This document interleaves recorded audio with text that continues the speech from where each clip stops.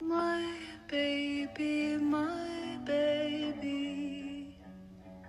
you're my baby, say it to me. I understand people are curious about this, so what is happening here? The primary issue was similar to this one, something called a giant congenital melanocytic nevus, and it happens in less than 1 in 20,000 births. You can think of them as a very enlarged mole, as there are over-representation of the pigment cells within that area of skin, and one of the biggest issues with this is that over time there's between a 5 to 10% risk per child of this becoming a malignant melanoma. The issue then arises, if you have such a large area that needs to be removed, then how can you get enough skin to actually close it afterwards? And that's why tissue expanders are used to stretch the surrounding skin so that it can then be closed afterwards. And here's a sneak peek of what those expanders actually look like outside of the body. And this is the same child years later.